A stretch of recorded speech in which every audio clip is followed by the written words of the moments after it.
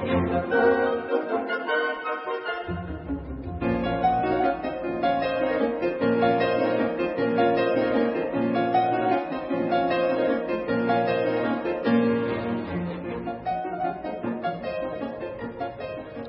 ុនជាមហាអំណាចសេដ្ឋកិច្ចទី2នៅអាស៊ីជាប្រទេសអ្នកមានស្រុកស្ដំជាងគេទី3នៅក្នុងពិភពលោកបន្ទាប់ពីអាមេរិកនិងចិនក៏ប៉ុន្តែរយៈសេដ្ឋកិច្ចមួយនេះគ្មានអំណាចនយោបាយនិងយោធាឡើយនៅលើឆាកអន្តរជាតិអញ្ចឹងហើយបានជាគេដាក់នាមជប៉ុនថាជាប្រទេសរយៈសេដ្ឋកិច្ចតែជាប្រទេសកន្ទឿនយោបាយទាំងនេះជាផលវិបាកដែលហូរចេញពីសង្គ្រាមលោកលើកទី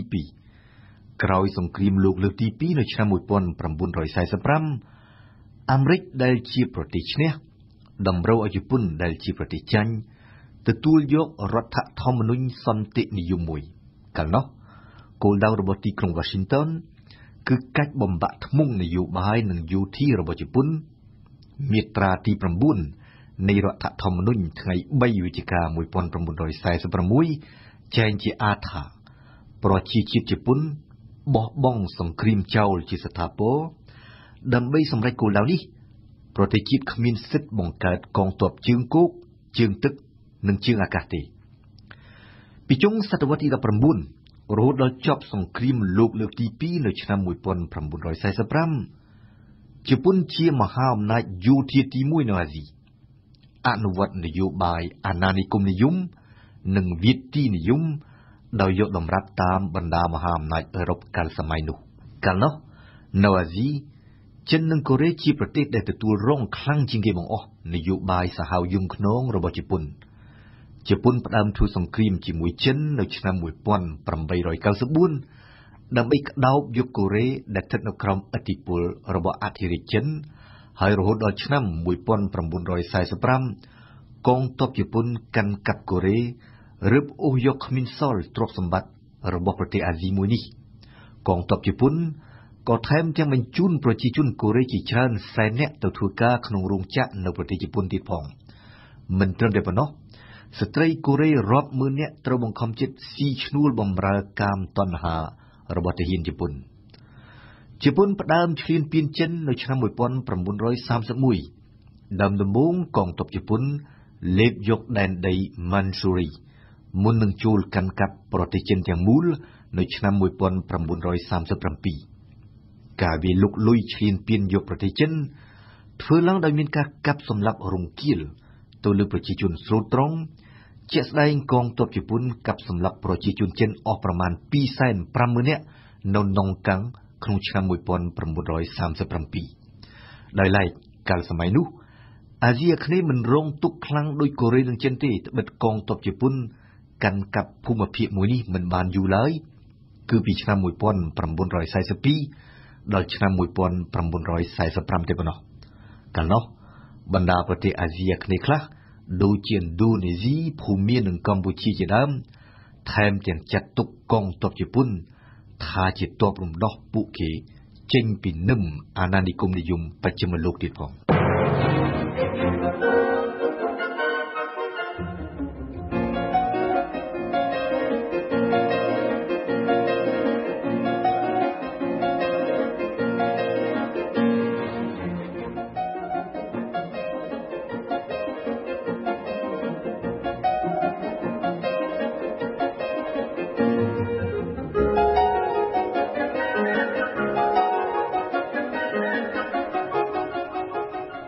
ប៉ុន្តែ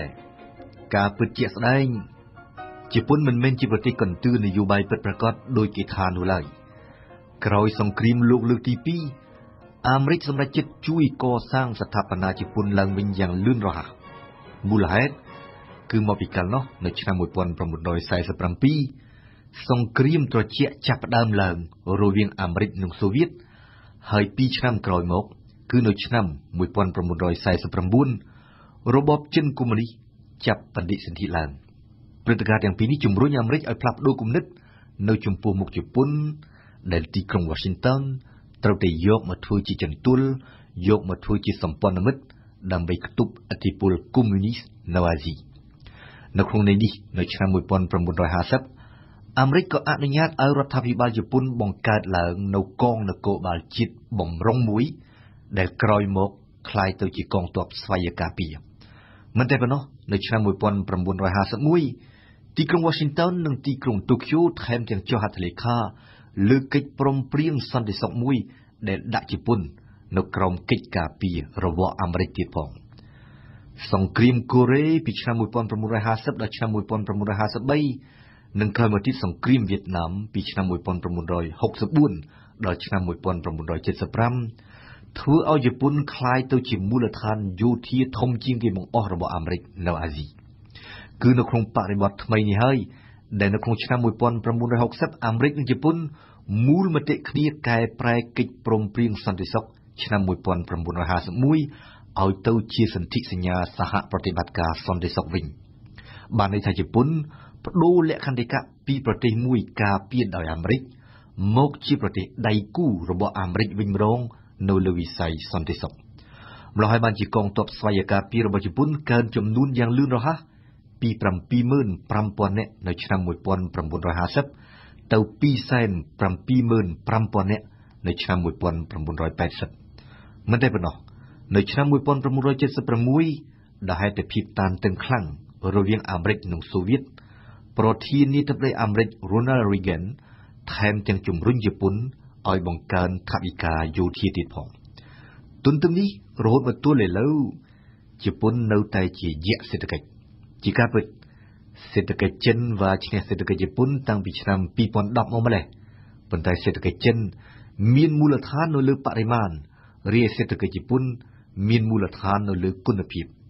ជាការពិតសេដ្ឋកិច្ចជប៉ុននៅបន្តហែលឆ្លងកាត់វិបត្តិតាំងពីទសវត្សរ៍ទី90មកម្លេះ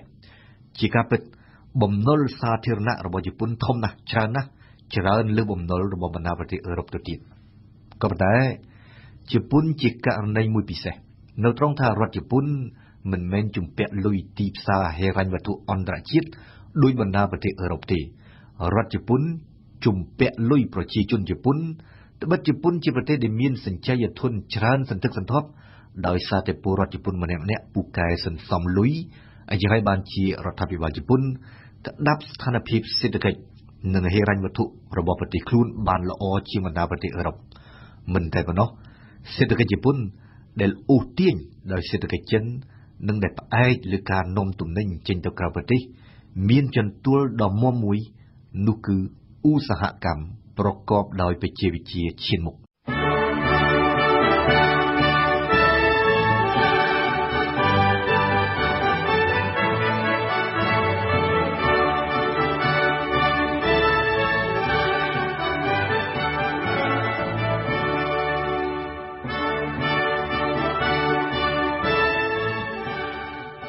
ដូចបានលើកឡើងរួចហើយថាសប្តាហ៍នេះជប៉ុនគឺជាមហាអំណាចសេដ្ឋកិច្ចតែជាប្រទេសកន្ទឿនយោបាយដូចបានពន្យល់រួចហើយដែរថាលក្ខន្តិកៈបច្ចុប្បន្នដ៏ចម្លែកនេះរបស់ជប៉ុនចាក់ឫសគល់ចូលជ្រៅទៅក្នុងប្រវត្តិសាស្ត្រនៃសង្គ្រាមលោកលើកទី2ផ្ទុយទៅវិញនៅក្នុងអតីតកាលជាពិសេសពីឆ្នាំ1900ដល់ឆ្នាំ1945ជប៉ុនគឺជាមហាអំណាចពិភពលោកមួយប្រកែកមិនបានមហាអំណាចនយោបាយនិងយោធាដែលបណ្ដាប្រទេសអាស៊ីខ្លាច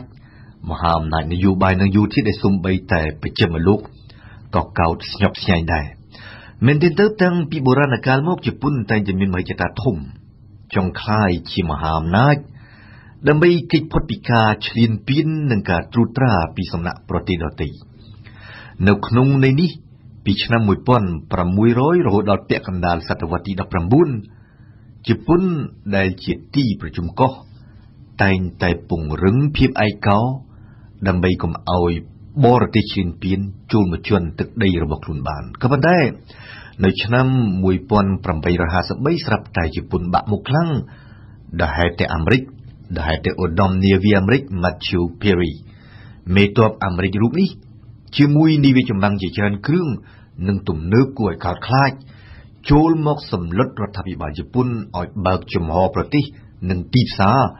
ដើម្បីធ្វើជំនួញជាមួយបរទេសពិសេសជាមួយអាមេរិក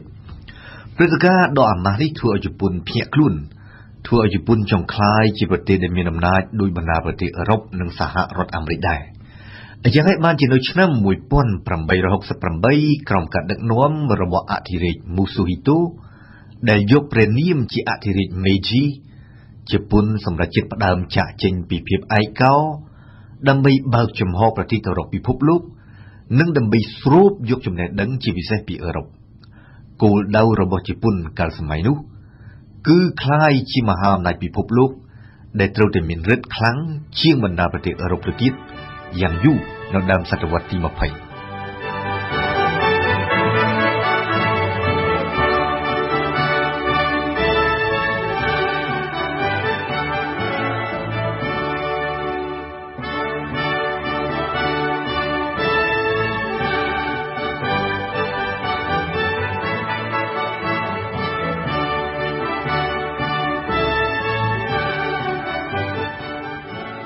មហិច្ឆតាបែបនេះរបស់ជប៉ុនក្នុងការคล้ายជាកំពូលមហាអំណាចពិភពលោកនៅដើមសតវត្សទី20មានហេតុផលច្បាស់លាស់ហេតុផលទី1គឺការផ្ដើមកើនឡើងខ្លាំងនៃប្រជាជនជប៉ុននៅក្នុងសករាជអធិរាជមេជីប្រជាជនដែលកាលនោះមានចំនួនប្រមាណ32លាននាក់ហេតុផលទី2គឺការអភិវឌ្ឍលឿនរហ័សនៃវិស័យឧស្សាហកម្មចាប់ពីសករាជអធិរាជមេជីទៅមានជាដំបូងឧស្សាហកម្មផ្នែកផលិតសម្ភារបំពាក់ក្រោយមកទៀតគឺចាប់ពីឆ្នាំ1905ទៅមានឧស្សាហកម្មផ្នែកផលិតគ្រឿងម៉ាស៊ីននិងគ្រឿងសព្វាវុធធុនធ្ងន់ទាំងនេះហើយដែលធ្វើឲ្យសេដ្ឋកិច្ចជប៉ុនកើនខ្លាំងនិងកើនលឿនកំណើនសេដ្ឋកិច្ចមានប្រមាណ 3% ពីឆ្នាំ1898ដល់ឆ្នាំ1905តួលេខនេះកើនដល់ 4% ពីឆ្នាំ1905ដល់ឆ្នាំ1913និងដល់ 6% ពីឆ្នាំ1913ដល់ឆ្នាំ1919ទន្ទឹមនេះការផ្ដោតដូរពាណិជ្ជកម្មរវាងជប៉ុននិងបរទេសក៏កើនខ្លាំងនិងលឿនដូចគ្នាយ៉ាងដែរនៅក្នុងបរិបទបែបនេះជប៉ុនក្លាយជាតួអង្គថ្មីនៅលើឆាកអន្តរជាតិក្លាយជាប្រទេសអាស៊ីអាណានិគមនិយមនិងវៀតទីនិយមតែមួយគត់ក្នុងចំណោមបណ្ដាមហាអំណាចអឺរ៉ុបកាលសម័យនោះជាក់ស្ដែងជប៉ុនឈ្លានពានយកកោះតៃវ៉ាន់នៅឆ្នាំ1895និងឈ្លានពានយកកូរ៉េនៅឆ្នាំ1905ឈ្លានពានយកចិននៅឆ្នាំ1937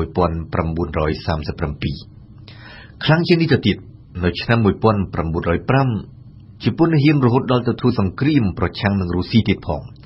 កាលនោះជាជំនះរបស់ប្រទេសជប៉ុនស្បែកលឿងទៅលើប្រទេសរុស្ស៊ីស្បែកសធ្វើឲ្យពិភពលោកភ្ញាក់ផ្អើលខ្លាំងពីព្រោះវាជាភ័ស្តុតាងដែលស្ដែងឲ្យឃើញថា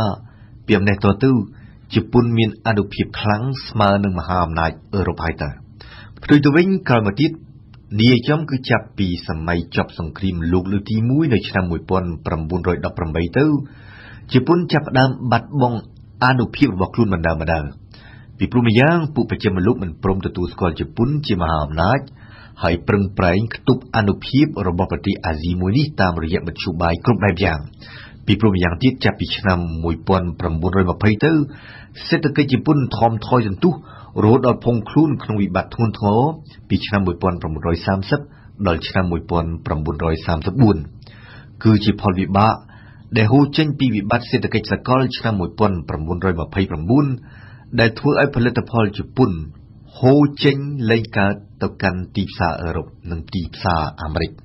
គឺនៅក្នុងស្ថានភាពទូទៅនៃវិបត្តិសេដ្ឋកិច្ចអស្ថិរភាពសង្គមនិងភាពមិនជាក់លាក់នយោបាយបែបនេះហើយដែលជប៉ុនក្រោមការដឹកនាំរបស់អធិរាជហ៊ីរ៉ូយីតូនិងពួកឧត្តមសេនីយ៍អនុវត្តនយោបាយយោធានិយមរបបយោធានិយមជប៉ុនចូលកាន់កាប់ទឹកដីចិនទាំងស្រុងនៅឆ្នាំ1937អូសទាញប្រទេសទៅក្នុងសង្គ្រាមលោកលើកទី2និងចូលកាន់កាប់អាស៊ីអាគ្នេយ៍ពីចន្លោះឆ្នាំ1940ដល់ឆ្នាំ1945តាំងពីឆ្នាំ1945មកទល់ឥឡូវជប៉ុនដែលចាញ់សង្គ្រាមលោកលើកទី2មិនដែលคล้ายជាមហាអំណាចពេញលក្ខណៈទេដោយបានលើកឡើងរួចហើយថាជប៉ុនជាមហាអំណាចសេដ្ឋកិច្ចតែជាប្រទេសកន្ទឿនយោបាយនិងយោធាប៉ុន្តែនេះមិនមែនបានន័យថាជប៉ុនគ្មានមហិច្ឆតានោះទេជប៉ុនប្រហែលរងចាំតែឱកាសប៉ុណ្ណោះ ដើម្បីវិលមកកាន់ឆាកតំបន់និងឆាកអន្តរជាតិវិញក្នុងនាមជាមហាយៈនយោបាយនិងយោធាពិតប្រាកដ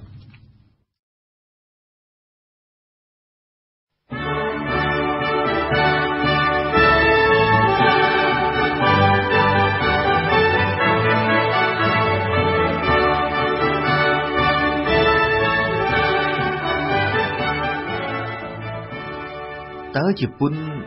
ជាសមាជិកបច្ចិមលោកឬជាប្រទេសអាស៊ីសំណួរនេះមិនមែនចោទឡើងដោយចៃដន្យទេគេត្រូវដឹងថារហូតដល់សតវត្សទី19ជប៉ុនជាប្រទេសឯកោសឹងគ្មានទំនាក់ទំនងឡើយជាមួយបណ្ដាប្រទេសអាស៊ីដទៃនិងជាមួយបច្ចិមលោកម្យ៉ាងគឺមកពីជប៉ុនជាទីប្រជុំកោះដាច់ស្រយាលឆ្ងាយពីគេឯងនិងម្យ៉ាងទៀតគឺមកពីប្រជាជាតិអាស៊ីដ៏ចំណាស់មួយនេះមិនសូវចង់រាប់រកបណ្ដាប្រទេសផ្សេងទេភូមិសាស្ត្រឯកោនិងនយោបាយឯកោនិយមនេះរបស់ជប៉ុនជាកត្តាគន្លឹះដែលអាចពន្យល់ការប្រែប្រួលស៊ីជម្រៅនៃនយោបាយការបរទេសរបស់ជប៉ុនចាប់ពីពាក់កណ្ដាលសតវត្សទី19ទៅនិយាយចំចាប់ពីឆ្នាំ1853ទៅកាលនោះនៅក្នុងឆ្នាំ1853ស្រាប់តែជប៉ុនបាក់មុខខ្លាំងដែលហេតុតែអាមេរិកដែលហេតុតែឧត្តមនាវីអាមេរិក Matthew Perry មេទ័ពអាមេរិករូបនេះជាមួយនាវាចម្បាំងជាច្រើនគ្រឿងនិងទំនើបគួរឲ្យកោតខ្លាចចូលមកសម្លុតរដ្ឋាភិបាលជប៉ុន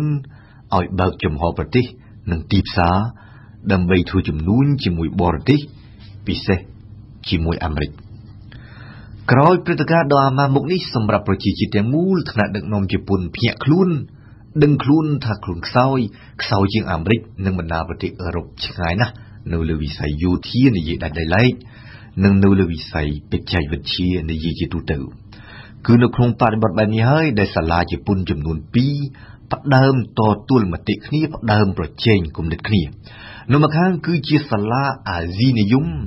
ដែលចង់ឲ្យប្រទេសជាតិសាមគ្គីជាមួយបណ្ដាប្រទេសអាស៊ីនិងរឹតបន្តឹងនយោបាយឯកោនិយមដើម្បីខ្ទប់កុំឲ្យពួកប្រទេសលោកខាងលិចចូលមកត្រួតត្រាជប៉ុនបាននៅម្ខាងទៀតគឺជាសាលាបច្ចិមលោកនិយមដែលជំរុញឲ្យប្រជាជាតិរៀនតាមបច្ចិមលោកយកតម្រាប់តាមបច្ចិមលោកគឺនៅក្នុងបរិបទនៃការតស៊ូមតិដ៏ផុសផុលបែបនេះហើយដែលទស្សនវិទូជប៉ុនម្នាក់ដ៏ល្បីល្បាញ Yukishi Fukuzawa តាមរយៈស្នាដៃនិពន្ធមួយដែលមានចំណងជើងថាចាកចេញពីទ្វីបអាស៊ីសរសេរបញ្ចុះបញ្ចូលឲ្យព្រះបរមរាជវាំងជប៉ុនបំភ្លេចអាស៊ីនិងបែរក្រឡេកមើលទៅអឺរ៉ុបនិងអាមេរិកនៅទីបំផុតក្នុងរជ្ជកាលនៃអធិរាជ Meiji ឆ្នាំ1868-1912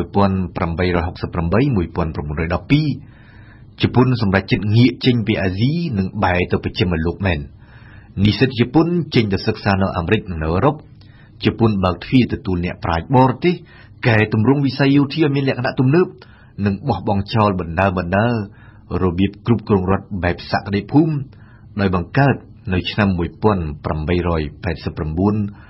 រដ្ឋធម្មនុញ្ញថ្មីមួយដែលប្រែក្លាយរាជានិយមផ្ដាច់ការឲ្យទៅជារាជានិយមអាស្រ័យរដ្ឋធម្មនុញ្ញដូចរាជានិយមអង់គ្លេសនិងអាល្លឺម៉ង់ទន្ទឹមនេះឧស្សាហកម្មធុនស្រាលត្រូវជំនួសដោយឧស្សាហកម្មធុនធ្ងន់ដែលផលិតគ្រឿងម៉ាស៊ីននិងគ្រឿងសព្វាវុធយកតម្រាប់តាមបណ្ដាប្រទេសអឺរ៉ុប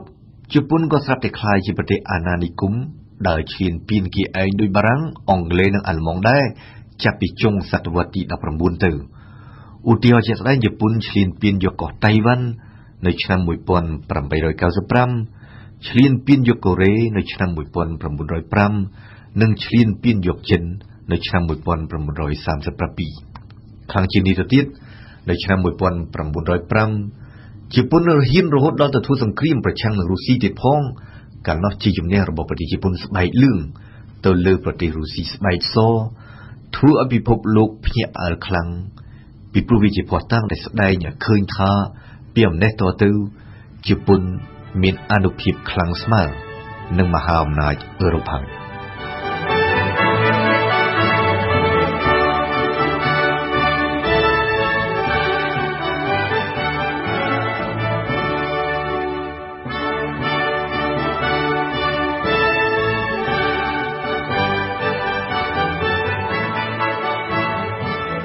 ទុយទៅវិញ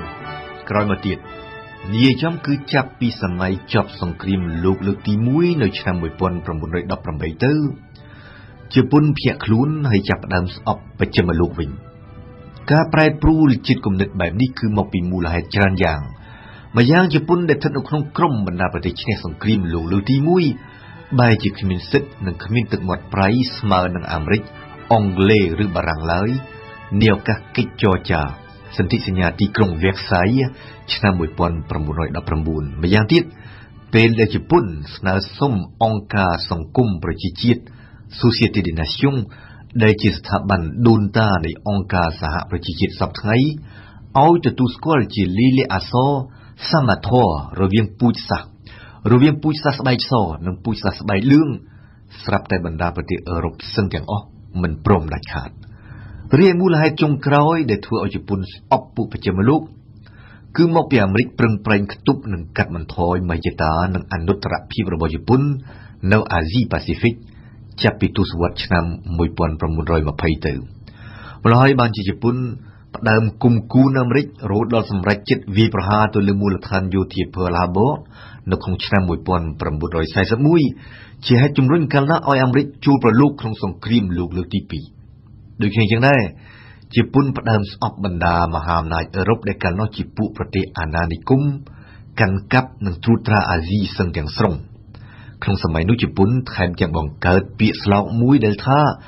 អាស៊ីជាកម្មសិទ្ធិរបស់ជនជាតិអាស៊ីបានន័យថាពួកមហាអំណាចអឺរ៉ុបត្រូវតែចាកចេញឲ្យអស់ពីទ្វីបអាស៊ីក្រោយមកទៀតនៅក្រោយសង្គ្រាមលោកលើកទី2ជប៉ុនងាកចេញពីអាស៊ីហើយបែរទៅរកបច្ចិមលោកជាថ្មីម្ដងទៀតមូលហេតុទី1គឺមកពីអាស៊ីច្រានជប៉ុនចោលអំពើសាហាវយំខ្នងដែលកងទ័ពជប៉ុនបានប្រព្រឹត្តនៅមុននៅក្នុងសម័យសង្គ្រាមលោកលើកទី2ធ្វើឲ្យបណ្ដាប្រទេសអាស៊ីជាទូទៅមិនទុកចិត្តជប៉ុននិងមិនអនុញ្ញាតឲ្យជប៉ុនដើរតួនាទីសំខាន់នៅក្នុងទ្វីបអាស៊ីបានទេមូលហេតុទី2គឺមកពីទ្វីបអាស៊ីសម្បូរទៅដោយរបបនយោបាយខុសៗគ្នារួមមានរបបសឹករបបកុម្មុយនីសរបបប្រជាធិបតេយ្យលក្ខណៈទាំងនេះមិនមែនជាការងាយស្រួលទេសម្រាប់ឲ្យជប៉ុនអាចក្លាយជាប្រទេសដឹកនាំអាស៊ីបានរីឯមូលហេតុចុងក្រោយដែលធ្វើជប៉ុនងាកចេញពីអាស៊ីនិងបែរទៅរកបច្ចិមលោកជាថ្មីនៅក្រោយសង្គ្រាមលោកលើកទី2គឺមកពីជប៉ុនក្លាយទៅជាប្រទេសដែលស្ថិតនៅក្រោមកិច្ចការពាររបស់អាមេរិកគេត្រូវរងចាំរហូតដល់ទសវត្សរ៍ឆ្នាំ1970ទើបឃើញជប៉ុនផ្ដើមបែរមកចាប់អារម្មណ៍ខ្លាំងឡើងទៅលើទ្វីបអាស៊ីវិញគឺនយោបាយការបរទេសបែរមករកអាស៊ីវិញក្នុងអំឡុងពេលជិត40ឆ្នាំចុងក្រោយនេះហើយដែលកំពុងធ្វើជប៉ុនក្លាយជាមហាអំណាចអាស៊ីមួយប្រកែកមិនបាននេះជាប្រធានបទដែលខ្ញុំនឹងលើកឡើងនៅសប្តាហ៍ក្រោយ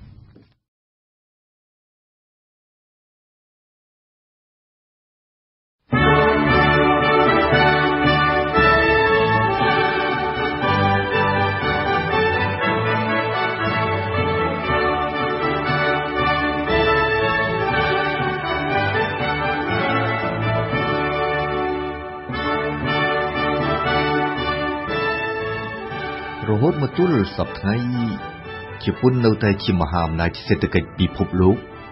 ទោះបីជាសេដ្ឋកិច្ចចិនបានវាឈ្នះសេដ្ឋកិច្ចជប៉ុនហើយក្តីប៉ុន្តែគេត្រូវដឹងថាជប៉ុនដែលមានចំនួនប្រជាជនសកម្ម12ដងតិចជាងចំនួនប្រជាជនសកម្មរបស់ចិនបង្កើតផលិតផលដុលក្នុងស្រុកបានប្រហាក់ប្រហែលគ្នានឹងចិនដែរជាការពិតផលិតផលនាំចេញរបស់ជប៉ុនដែលបានតំណាងរហូតដល់ទៅ 8% នៃផលិតផលនាំចេញទាំងស្រុងនៅក្នុងពិភពលោកមុនឆ្នាំ2000ធ្លាក់មកនៅត្រឹមតែ 5% ប៉ុណ្ណោះក្នុងគ្រាបច្ចុប្បន្នប៉ុន្តែទាំងនេះមិនមែនមកពីផលិតផលជប៉ុនបាត់បង់គុណភាពនិងភាពប្រកួតប្រជែងនោះទេមូលហេតុធំគឺមកពីក្រុមហ៊ុនធំៗរបស់ជប៉ុនបានទៅបោះទីតាំងផលិតកម្មនៅក្រៅប្រទេសជាពិសេសនៅតាមបណ្ដាប្រទេសអាស៊ីនានាដែលឡែកតាំងពីវិបត្តិសេដ្ឋកិច្ចសកលបានបោកកញ្ជ្រោកទៅលើពិភពលោកទាំងមូលនៅឆ្នាំ2008-2009មកសេដ្ឋកិច្ចជប៉ុនមិនបាក់កម្លាំងខ្លាំងដូចសេដ្ឋកិច្ចអឺរ៉ុបនោះទេជាការពិតបំណុលសាធារណៈរបស់ជប៉ុនធំណាស់ច្រើនលើបំណុលរបស់បណ្ដាប្រទេសអឺរ៉ុបទៅទៀតក៏ប៉ុន្តែរដ្ឋជប៉ុនមិនមែនជំពាក់លុយទីផ្សារហិរញ្ញវត្ថុអន្តរជាតិដូចអឺរ៉ុបទេ រដ្ឋជប៉ុនជំពាក់លុយប្រជាជនជប៉ុនជាពិសេសជប៉ុនជាប្រទេសដែលមានសម្ចៃធនច្រើនសន្ធឹកសន្ធាប់ដោយសារតែពលរដ្ឋជប៉ុនម្នាក់ពូកែសន្សំលុយអញ្ចឹងហើយបានជារដ្ឋាភិបាលជប៉ុនក្តាប់ស្ថានភាពសេដ្ឋកិច្ចនិងហិរញ្ញវត្ថុរបស់ប្រទេសខ្លួនបានល្អជាងបណ្ដាប្រទេសអឺរ៉ុបកត្តាមួយទៀតដែលស្ដែងឲ្យឃើញនូវគុណភាពខ្លាំងនៃសេដ្ឋកិច្ចជប៉ុនគឺប្រសិទ្ធភាពធម្មពលសម្រាប់ផលិតកម្មស្មើគ្នាជប៉ុនប្រើប្រាស់ធម្មពល2 ដងតិចជាងបណ្ដាប្រទេសអឺរ៉ុបនិង9 ដងតិចជាងប្រទេសចិនមិនតែប៉ុណ្ណោះរោងចក្ររបស់ជប៉ុនប្រើម៉ាស៊ីននិងគ្រឿងយន្តច្រើនជាងប្រើមនុស្សម្ល៉េះហើយបានជាជប៉ុនជាប្រទេសជើងឯកខាងបង្កើតរោងចក្រប្រដាប់ទៅដោយគ្រឿងយន្តទំនើបចន្ទុលសំខាន់នៃសេដ្ឋកិច្ចជប៉ុនរួមមានជាអាចពាណិជ្ជកម្មហិរញ្ញវត្ថុនិងឧស្សាហកម្មមិនមែនបានមកដោយចៃដន្យនោះទេមូលដ្ឋានទាំងនេះនៃអានុភាពសេដ្ឋកិច្ចជប៉ុនគឺជាលទ្ធផលនៃអន្តរាគមន៍របស់រដ្ឋជប៉ុនជារដ្ឋដែលជួជិតលូកដៃក្នុងសេដ្ឋកិច្ចតាំងពីសករាជមេជីឆ្នាំ1868-1912មកម្លេះកាលសម័យនោះរដ្ឋជប៉ុនបានផ្លាស់ប្ដូរយុទ្ធសាស្ត្រឧស្សាហកម្មពីការផលិតសម្លៀកបំពាក់និងទំនិញធន់ស្រាលទៅជាការផលិតគ្រឿងម៉ាស៊ីននិងគ្រឿងសព្វាវុធធុនធ្ងន់ដូចគ្នាយ៉ាងដែររដ្ឋជប៉ុនតែងតែលើកទឹកចិត្តជួយគិតគូរនិងជួយសម្រេចឲ្យមានការច្របាច់បញ្ចូលគ្នាបណ្ដាក្រុមហ៊ុនតូចទៅជាក្រុមហ៊ុនយក្សតែមួយគឺក្រុមហ៊ុនយក្សទាំងនេះហើយដែលជាក្បាលម៉ាស៊ីនសេដ្ឋកិច្ចជប៉ុនជាអ្នកដែលបានបង្កើតឡើងនូវវប្បធម៌ក្រុមហ៊ុនដូចជាការគោរពទង់ជាតិវិស្មកាលរួមនិងជាពិសេសនិរន្តរភាពនៃការងារមួយជីវិតតែម្ដងសម្រាប់បុគ្គលិកម្នាក់បន្ថែមពីលើនេះប្រសិទ្ធភាពនៃសេដ្ឋកិច្ចជប៉ុនក៏បានមកពីសង្គមនិងវប្បធម៌ដ៏វិសេសវិសាលនៃប្រទេសមួយនេះដែរប្រជាជនសកម្មដែលតំណាងប្រមាណ 51% នៃចំនួនប្រជាជនទាំងស្រុងជាអ្នកចេះដឹងនិងជាអ្នកជំនាញច្បាស់លាស់មិនតែប៉ុណ្ណោះពលរដ្ឋជប៉ុនឲ្យតម្លៃខ្លាំងទៅលើវិន័យទៅលើការគោរពថ្នាក់ដឹកនាំនិងទៅលើការគោរពគ្នាទៅវិញទៅមកព្រមទាំងប្រយោជន៍សមូហភាព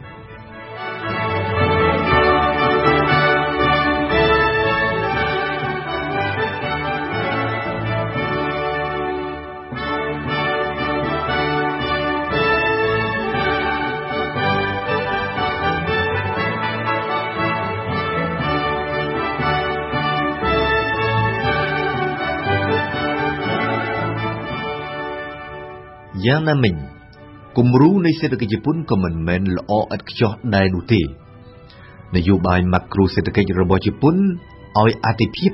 ដល់ការវិនិយោគរបស់ក្រុមហ៊ុនខ្លាំងជាងការចាយវាយរបស់ពលរដ្ឋបានន័យថាចំពោះអាជ្ញាធរជប៉ុនអំណាចទិញរបស់ពលរដ្ឋមិនសំខាន់ដូចសមត្ថភាពនៃការធ្វើវិនិយោគរបស់ក្រុមហ៊ុនទេជាលទ្ធផលនៅទីបំផុតជីវភាពរស់នៅរបស់ប្រជាពលរដ្ឋជប៉ុនមិនល្អណាស់ណាប៉ុន្មានទេប្រាក់ខែកើនមិនលឿនរីឯលំនៅឋានថ្លៃនឹងទូចចង្អៀតប៉ុន្តែជាទូទៅពលរដ្ឋជប៉ុនព្រមទទួលយកលក្ខខណ្ឌនៃជីវភាពបែបនេះដោយសារតែពួកគេមានការងារធ្វើនិងដោយសារតែសង្គមជប៉ុនជាសង្គមស្មើភាពគ្នាល្អទន្ទឹមនេះជប៉ុនចេញមិនរួចទាល់តែសោះពីវិបត្តិសេដ្ឋកិច្ចរ៉ាំរ៉ៃ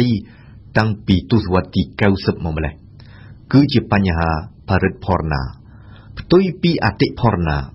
បរិទ្ធភរណាគឺជាការធ្លាក់ចុះនៃតម្លៃទំនិញនិងសេវាកម្មទូទៅមូលហេតុចម្បងមួយក្នុងចំណោមមូលហេតុដទៃគឺមកពីប្រជាជនជប៉ុនចាយតិចនិងសំចៃច្រើន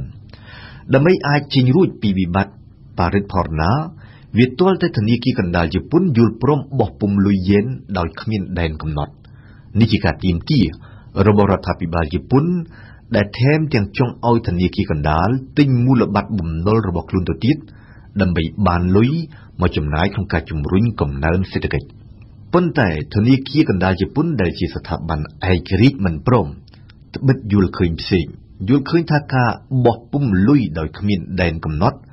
នឹងធ្វើឲ្យអត្រាអតិផរណាកើនឡើងខ្ពស់និងលឿនហើយនៅទីបំផុតវិធានការបែបនេះនឹងបង្កបញ្ហាដល់ក្រុមហ៊ុនសហគ្រាសដែលចាំបាច់ត្រូវតែដំឡើងប្រាក់ឈ្នួលបុគ្គលិកទៅតាមអត្រាអតិផរណាធនាគារកណ្ដាលជប៉ុនយល់ឃើញទៀតថាការបោះពុម្ពលុយដោយគ្មានដែនកំណត់នឹងធ្វើឲ្យតម្លៃលុយយេនធ្លាក់ចុះ ហើយនៅពេលដែលលុយយើងធ្លាក់ចុះខ្លាំងតម្លៃប្រេងនិងវត្ថុធាតុដើមដែលត្រូវនាំជួលពីបរទេសក៏ត្រូវឡើងថ្លៃខ្លាំងដែរជាលទ្ធផលចុងក្រោយតម្លៃអគ្គិសនីនឹងកើនឡើងដែលនាំឲ្យតម្លៃផលិតនៅជប៉ុនក៏នឹងត្រូវកើនឡើងហើយភាពប្រកួតប្រជែងនៃទំនិញជប៉ុននៅលើទីផ្សារអន្តរជាតិក៏នឹងត្រូវធ្លាក់ចុះដែរដោយឡែកសេដ្ឋកិច្ចជប៉ុនកំពុងផ្ដើមប្រឈមមុខនឹងឧបសគ្គចម្បងពីរមួយជាឧបសគ្គខាងក្នុងមួយទៀតជាឧបសគ្គខាងក្រៅឧបសគ្គខាងក្នុងគឺប្រជាជនកាន់តែចាស់និងកាន់តែតិចនៅឆ្នាំ2025ចំនួនប្រជាជនជប៉ុននឹងត្រូវបាត់បង់អស់យ៉ាងតិច10លាននាក់រាយអ្នកដែលមានអាយុច្រើនជាង65ឆ្នាំនឹងតំណាងរហូតដល់ទៅ 30% នៃចំនួនប្រជាជនទាំងស្រុងបើនិយាយពីប្រជាជនសកម្មវិញចំនួនរបស់វានឹងត្រូវបាត់បង់អស់8លាននាក់រាយអ្នកដែលមានអាយុច្រើនជាង50ឆ្នាំនឹងតំណាងរហូតដល់ទៅ 40% ឯណោះនៅចំពោះមុខបញ្ហានេះរដ្ឋាភិបាលជាបន្តបន្ទាប់លើកទឹកចិត្តឲ្យពលរដ្ឋបង្កើនកំណើតជាអាចតាមរយៈនយោបាយបង្កើនប្រាក់ជំនួយតែនៅអលឯកមិនព្រមបើកទ្វារទទួលពលករបរទេសនៅឡើយទេចំណែកឧបសគ្គខាងក្រៅដែលសេដ្ឋកិច្ចជប៉ុនត្រូវប្រឈមចាប់ពីពេលនេះតទៅគឺការលេចរដែតឡើងនៃប្រទេសចិនក្នុងនាមជាមហាអំណាចសេដ្ឋកិច្ចទី1នៅអាស៊ីនិងជាមហាអំណាចសេដ្ឋកិច្ចទី2នៅក្នុងពិភពលោក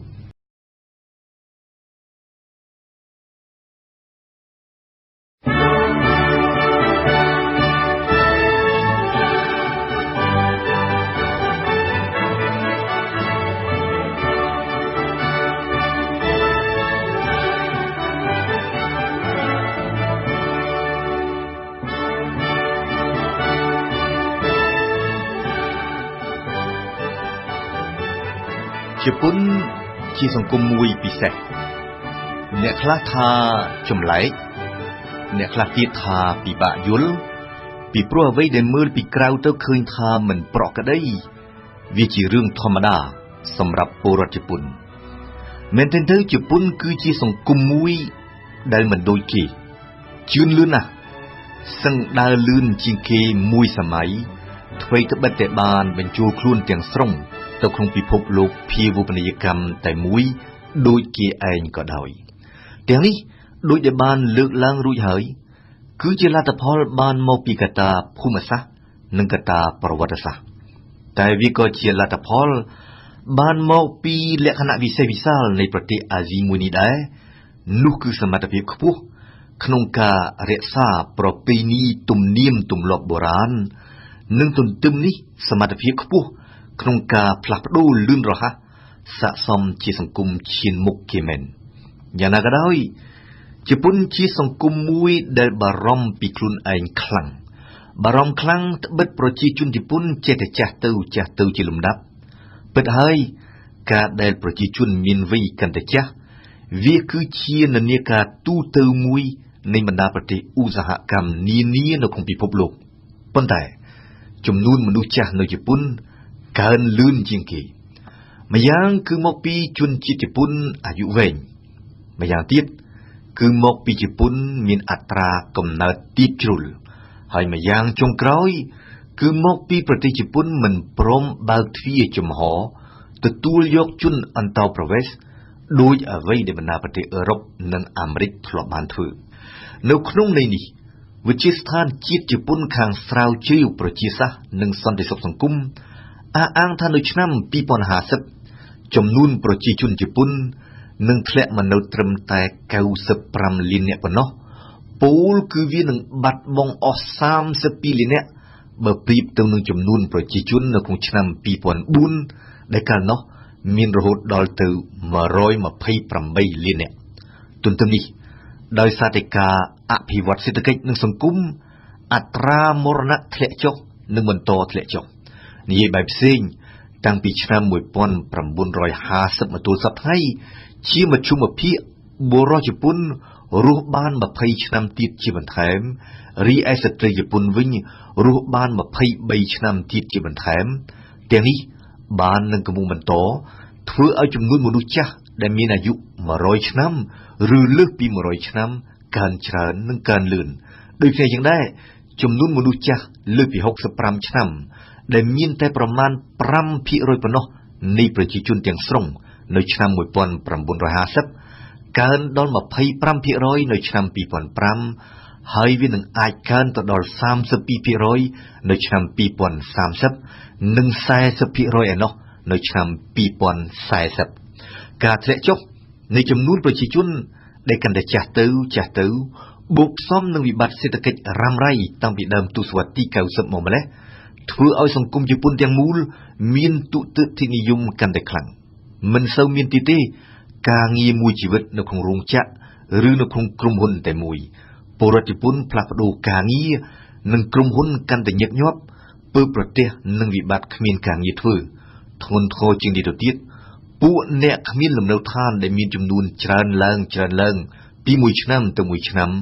ដូចនៅតាមបណ្ដាប្រទេសអឺរ៉ុបខ្លះទៀតដែរដេកនិងរស់នៅតាមចិញ្ចើមថ្នល់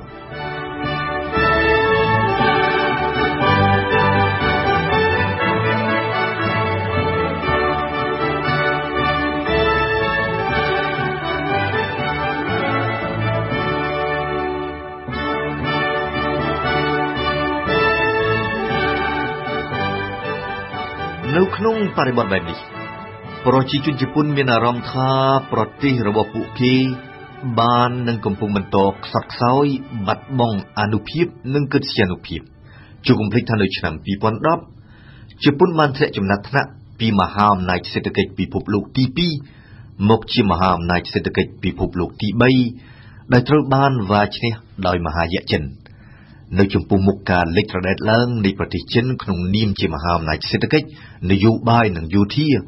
ប្រជាជនជប៉ុនមានអារម្មណ៍ថាតួនាទីរបស់ប្រទេសខ្លួននៅលើឆាកអន្តរជាតិកំពុងបន្តថមថយនិងចុះខ្សោយ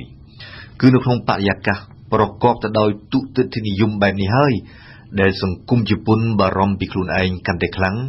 និងបារម្ភពីការបាត់បង់អរិយធម៌របស់ខ្លួនដែលជាខ្លឹមសារនៃសៀវភៅប្រឡោមលោកដ៏ល្បីមួយ La submersion du Japon ឬការលិចលង់នៃប្រទេសជប៉ុនរបស់អ្នកនិពន្ធ Komatsu Saikyo ជាមួយគ្រោះរញ្ជួយដីនិងរលកយក្សស៊ូណាមីដែលបានបណ្ដាលឲ្យមានមហន្តរាយនុយក្លេអ៊ែរនៅ Fukushima ក្នុងឆ្នាំ 2011 សង្គមជប៉ុនរឹងរឹតតែភិតភ័យនៅចំពោះមុខអនាគតមួយមិនជាក់លាក់សម្រាប់ប្រទេសជាតិសង្គមជប៉ុនដែលបារម្ភពីខ្លួនឯងកាន់តែខ្លាំងក៏កំពុងបាត់បង់មិនតិចដែរទេទំនុកចិត្តទៅលើថ្នាក់ដឹកនាំនៃប្រទេសមូលហេតុចម្បងគឺវត្តមានដដែលជាដដែលនៃគណៈបកធំទាំងពីរនោះគឺបកសេរីប្រជាធិបតេយ្យនិងបកប្រជាធិបតេយ្យជប៉ុននៅលើឆាកនយោបាយនៃប្រទេសជាការពិតសង្គមជប៉ុនបានសាកល្បងឬបំរាស់ខ្លួនចេញពីភាពជ្រំដែលនយោបាយនាឱកាសការបោះឆ្នោតថ្ងៃទី30 សីហាឆ្នាំ 2009 កាលនោះពលរដ្ឋភាគច្រើនបានសម្រេចខណ្ឌបញ្ចប់រយៈកាលយូរអង្វែងនៃការគ្រប់គ្រងរដ្ឋរបស់បកសេរីប្រជាធិបតេយ្យនិងបានប្រគល់វាសនាជាតិទៅក្នុងដៃបកប្រជាធិបតេយ្យជប៉ុនវិញម្ដងប៉ុន្តែក្តីសង្ឃឹមបានរលាយបាត់ទៅវិញយ៉ាងលឿនរហ័សត្បិតបកប្រជាធិបតេយ្យជប៉ុនគ្មានសមត្ថភាពជាហេតុធ្វើឲ្យពលរដ្ឋខកចិត្តម្ល៉េះហើយបានជាបកសេរីប្រជាធិបតេយ្យក្រោមការដឹកនាំរបស់ Shinzo Abe បានវិលមកកាន់កាប់អំណាចវិញនៅឆ្នាំ 2012 មូលហេតុសំខាន់មួយទៀតដែលធ្វើឲ្យពលរដ្ឋជប៉ុនបាត់បង់ទំនុកចិត្តទៅលើថ្នាក់ដឹកនាំនៃប្រទេសគឺកង្វះមនុស្សថ្មីនិងឈាមថ្មីនៅក្នុងក្បាលម៉ាស៊ីននៃគណៈបកនយោបាយជាក់ស្ដែង Shinzo Abe បច្ចុប្បន្ននាយករដ្ឋមន្ត្រីធ្លាប់បានកាន់តំណែងប្រមុខរដ្ឋាភិបាលរួចម្ដងទៅហើយពីខែកញ្ញា 2006 ដល់ខែកញ្ញា 2007 ការបាត់បង់ទំនុកចិត្តទៅលើថ្នាក់ដឹកនាំនយោបាយបានផ្ដើមឡើងនៅដើមទសវត្សរ៍ទី 90 ជាមួយការផ្ដើមធ្លាក់ស្រុតចុះនៃសេដ្ឋកិច្ចប៉ុន្តែបាតុភិបនេះមានលក្ខណៈកាន់តែស្រួចស្រាលខ្លាំងឡើងចាប់ពីឆ្នាំ 2006 មកពលគឺតាំងពីនាយករដ្ឋមន្ត្រីដ៏សែនប្រជាប្រិយគួយស៊ូមី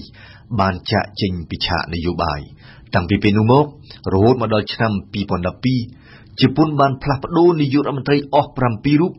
សឹងថាមួយឆ្នាំដូរចោលម្នាក់អ្វីដែលជាក់ច្បាស់គឺជាទូទៅពលរដ្ឋជប៉ុនមិនមែនស្រឡាញ់បកសេរីប្រជាធិបតេយ្យទេប៉ុន្តែពួកគេគ្មានជំរឿអ្វីផ្សេងហើយជឿជាក់ថាបកដ៏ចំណាស់មួយនេះគ្រាន់បើជាងបកប្រជាធិបតេយ្យជប៉ុនដែលជាបកប្រឆាំង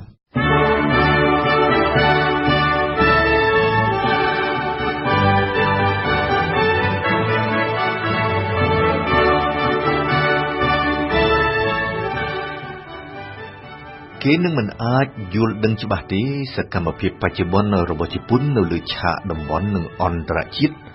បើសិនជាគេមិនសាកល្បងយល់ជាមុនសិនទេភូមិសាស្ត្រនៃប្រទេសអាស៊ីមួយនេះជប៉ុនគឺជាទីប្រជុំកោះចំនួន4ធំគឺកោះហុងស៊ូនៅចំកណ្ដាលនិងធំជាងគេកោះហុកកៃដូនៅប៉ែកខាងជើងកោះឃ្យូស៊ូនៅប៉ែកនិរដីនិងកោះឈិនគូគូតូចជាងគេនៅប៉ែកខាងត្បូងនៃប្រទេស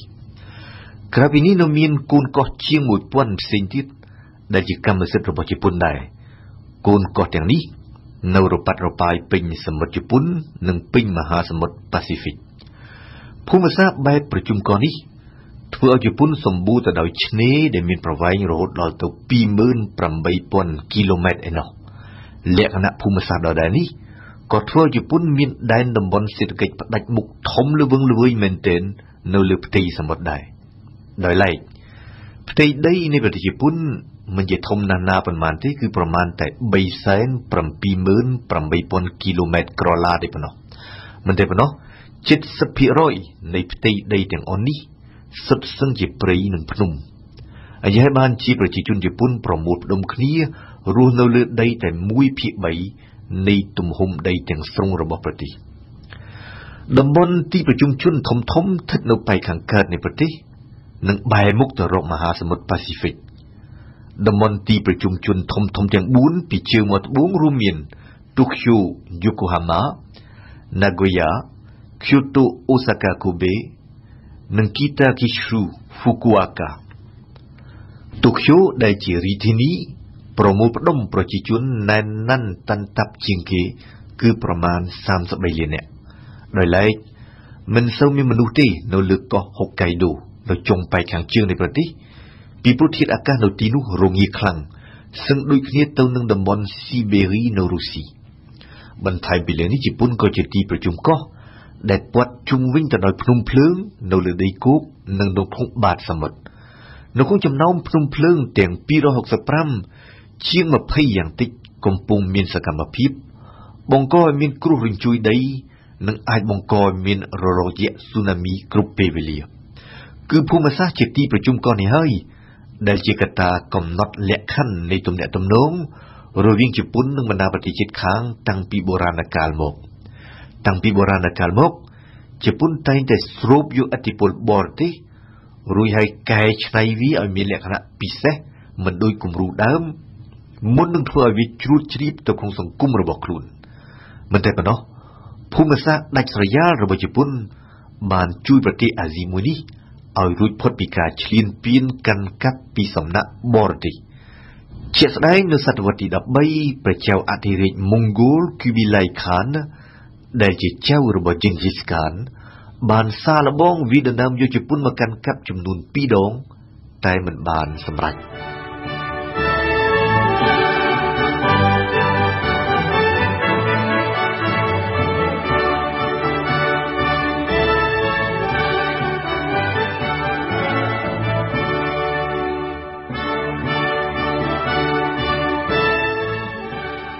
ដោយហេតុតែភូមិសាស្ត្រនៃប្រទេសរហូតដល់ពាក់កណ្ដាលសតវត្សទី 19 ជប៉ុនមានលទ្ធភាពសម្រេចបិទទ្វារមិនតាក់ទងជាមួយបរទេសឬបើកទ្វារដើម្បីទទួលយកឥទ្ធិពលបរទេសមិនតែប៉ុណ្ណោះរហូតដល់ពាក់កណ្ដាលសតវត្សទី 19 នៅក្នុងទំនាក់ទំនងជាមួយបណ្ដាប្រទេសអាស៊ីក៏ដូចជាមួយបណ្ដាប្រទេសអឺរ៉ុបឬអាមេរិកដែរជប៉ុនមិនដែលបើកជំហរធំនិងយូរទេទ្វារនៃប្រទេសដោយដែលបានលើកឡើងរួចហើយថានៅពាក់កណ្ដាលសតវត្សទី 19 និយាយចំនៅឆ្នាំ 1853 មេទ័ពអាមេរិកឧត្តមនាវីម៉ាធ្យូពេរីជាមួយនាវាចម្បាំងជាច្រើនគ្រឿងនិងទំនើបគួរឲ្យកោតខ្លាចបានចូលមកសម្លុតរដ្ឋាភិបាលជប៉ុនឲ្យបើកចំហប្រទេសនិងទីផ្សារដើម្បីធ្វើជំនួញជាមួយបរទេសពិសេសជាមួយអាមេរិកក្រោយមកទៀតបណ្ដាមហាអំណាចដទៃកាលសម័យនោះរួមមានហូឡុងអង់គ្លេសប៉ុកទីហ្គាល់និងបារាំងបានយកតម្រាប់តាមអាមេរិកដោយបានបង្ខំជប៉ុនឲ្យមានទំនាក់ទំនងជាមួយពួកគេនៅក្នុងបរិបទបែបនេះព្រំលិខិតនៃប្រទេសជប៉ុនសម័យពាក់កណ្ដាលសតវត្សទី 19 មានលក្ខណៈសឹងស្រដៀងគ្នានឹងបណ្ដាប្រទេសតូចតាចដទៃផ្សេងដែរ នោះគឺស្ថិតនៅក្រោមឥទ្ធិពលនៃពួកមហាអំណាចអាណានិគមស្បែកសប៉ុន្តែនៅទីបំផុតជាមួយរាជការនៃអធិរាជមេជីជប៉ុនឆ្លៀតកេងចំណេញនយោបាយពីទំនាក់ទំនងជាមួយពួកបច្ចិមប្រទេសនិស្សិតជប៉ុនចេញទៅសិក្សានៅអាមេរិកនិងនៅអឺរ៉ុបជប៉ុនបើកទ្វារទទួលអ្នកប្រាជ្ញបរទេសកែតម្រង់វិស័យយោធាឲ្យមានលក្ខណៈទំនើបនិយាយបែបផ្សេងជប៉ុនយកតម្រាប់តាមបណ្ដាប្រទេសអឺរ៉ុបរហូតដល់ក្លាយជាប្រទេសអាណានិគមដែលឈ្លានពានគេឯងដោយបារាំងអង់គ្លេសនិងអាល្លឺម៉ង់ដែរចាប់ពីចុងសតវត្សទី19ទៅគេអាចនិយាយបានថាតាំងពីពេលនោះមកតាំងពីចុងសតវត្សទី19មកជប៉ុនបានចាកចេញជាស្ថាពរពីភាពឯកាដែលកំណត់ដោយភូមិសាស្ត្រនៃប្រទេសតាំងពីបុរាណកាលមកអ្វីដែលគួរឲ្យកត់សម្គាល់គឺក្រោយពីបានបោះបង់ចោលភាពឯកាដ៏យូរលង់ច្រើនសតវត្សជប៉ុនក្លាយខ្លួនជាមហាអំណាចរហូតដល់បានលូកដៃកប់ជ្រៅទៅក្នុងសង្គ្រាមលោកលើកទី1និងសង្គ្រាមលោកលើកទី2ថែមទៀតផង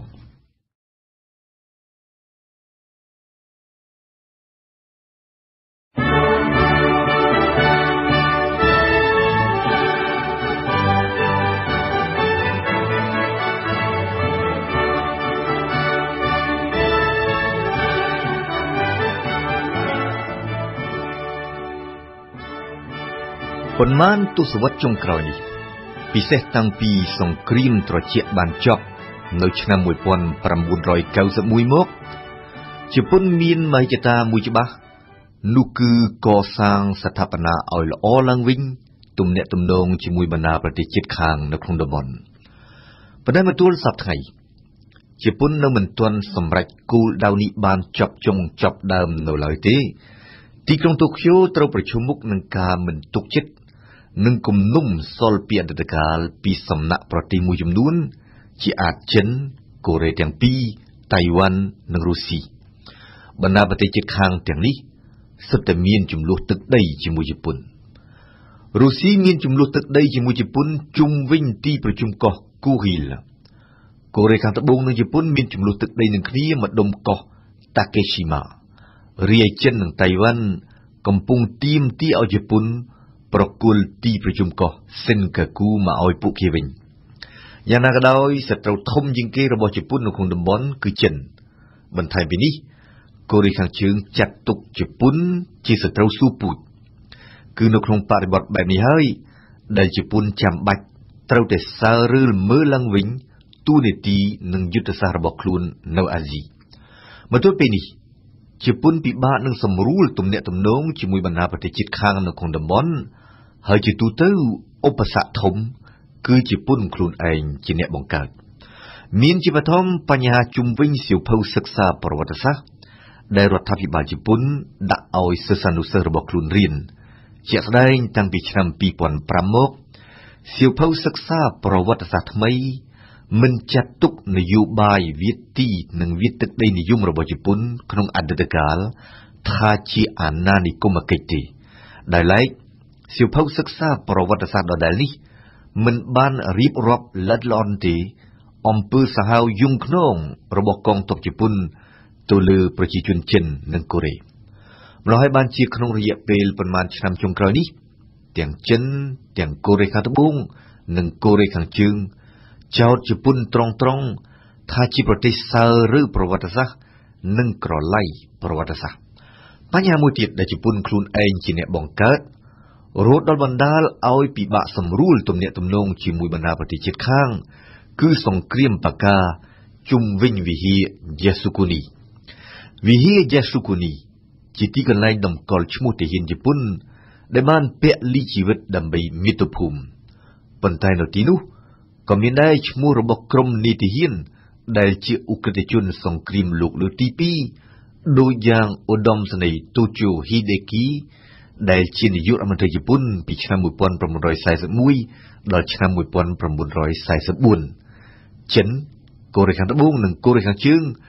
ទប់កំហឹងខ្លួនមិនជាប់ឡើយពេលដែលឃើញនាយករដ្ឋមន្ត្រីសម័យទសវត្សរ៍ទី70តាកេមីគីនិងនាយករដ្ឋមន្ត្រីគួយស៊ូមីពីឆ្នាំ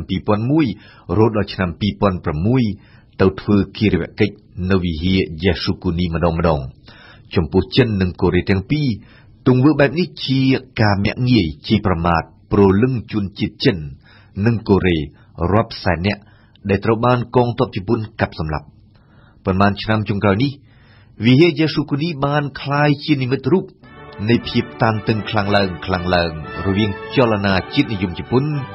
និងបណ្ដាប្រទេសជិតខាងដែលត្រូវបានកងទ័ពជប៉ុនកាន់កាប់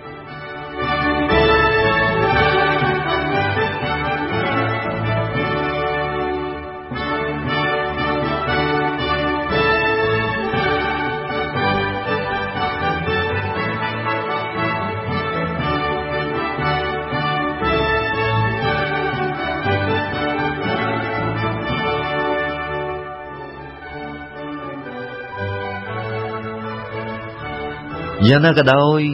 គេក៏ត្រូវទទួលស្គាល់ដែរថា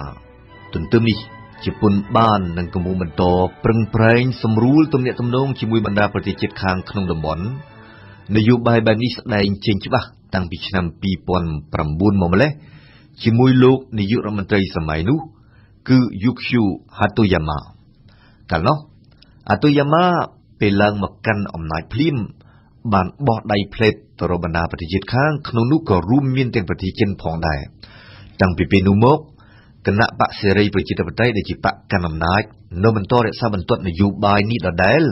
ទោះបីជាតាំងពីឆ្នាំ2012មកក្រោមការដឹកនាំរបស់ស៊ីនហ្សូអាបេជប៉ុនចាប់ផ្ដើមមើលមុខគ្នាមិនចំឡើងវិញជាមួយចិនក៏ដោយក្តីយ៉ាងណាក៏ដោយ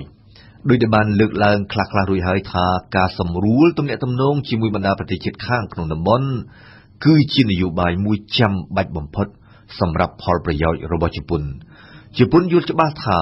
អនាគតសេដ្ឋកិច្ចនៃប្រទេសខ្លួនស្ថិតនៅក្នុងទ្វីបអាស៊ីដូចគ្នាយ៉ាងដែរ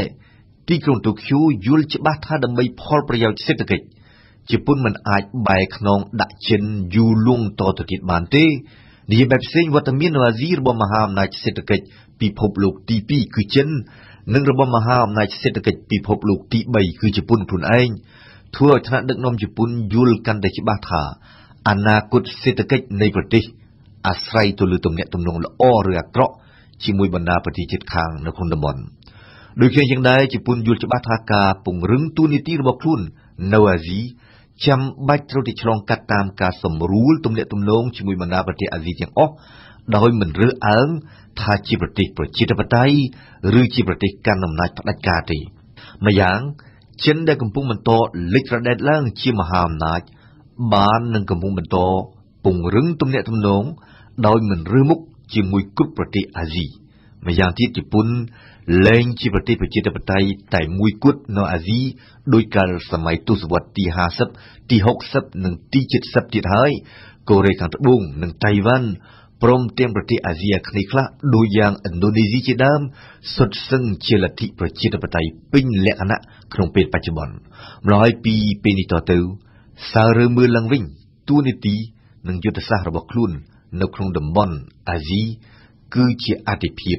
របស់ប្រទេសជប៉ុន